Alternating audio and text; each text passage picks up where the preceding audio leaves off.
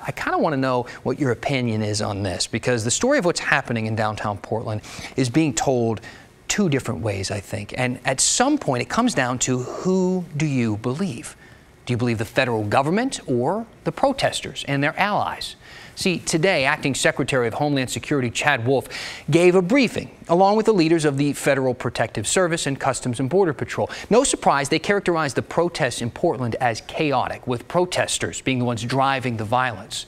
Now, as you know, Secretary Wolf did not meet with the local media when he visited Portland last week, so we've had to rely on national media to ask him questions like today. And one of the first questions was about this video. You know this video. We've showed it to you a lot. We showed it a ton last week. It shows federal officers with Customs and Border Patrol walking up to the guy dressed in black, and they put him in that unmarked SUV. That video changed the way people view the federal involvement in Portland. And today, Secretary Wolf defended it. Here's how.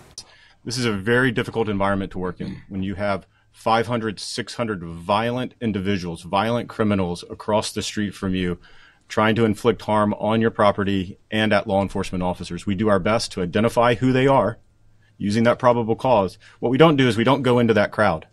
We don't try to go into a violent crowd of 400 people and try to arrest people. That's dangerous for our law enforcement officers. It's dangerous for those individuals as well. So we try to identify individuals as best we can, again, working with the entire federal presence there in Portland, and address it that way.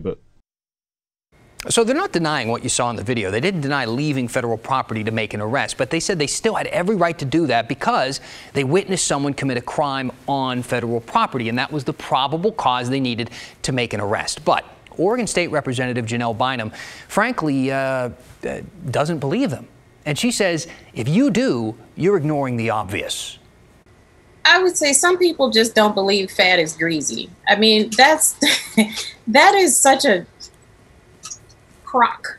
They know exactly what they're doing.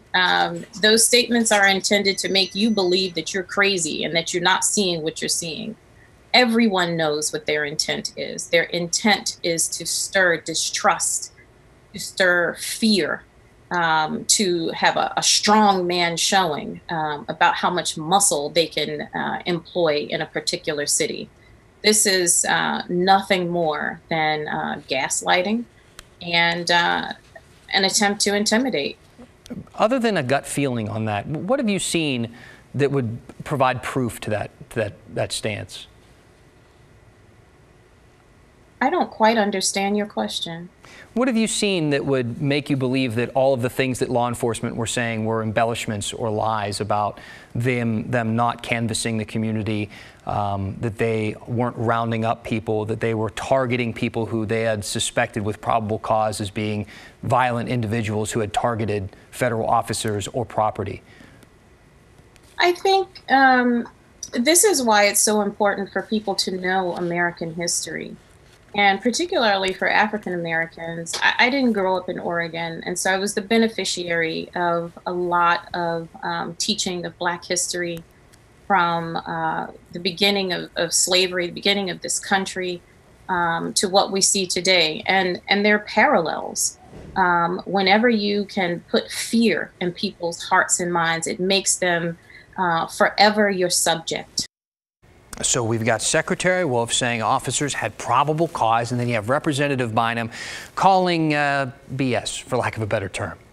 This is the part where it usually comes down to, who do you believe? I mean, get emails every night about who you believe, though I would much rather rely on facts. So we tried to find out if the probable cause, what it was in that arrest that we saw in the video. See, last week, Border Patrol claimed they had, quote, information indicating the person in the video was suspected of assaults against federal agents or destruction of federal property. But here's the thing. So we ran a search for an arrest record from that night, and we couldn't find anything. We're still looking, of course. Just because we haven't found it doesn't mean there's nothing there. But for now, we're kind of back where we started. So do you believe the feds, what they say, and they had probable cause, or do you believe the folks who say that they're lying? Because at this point right now, we really don't have any hard evidence that either are true yet.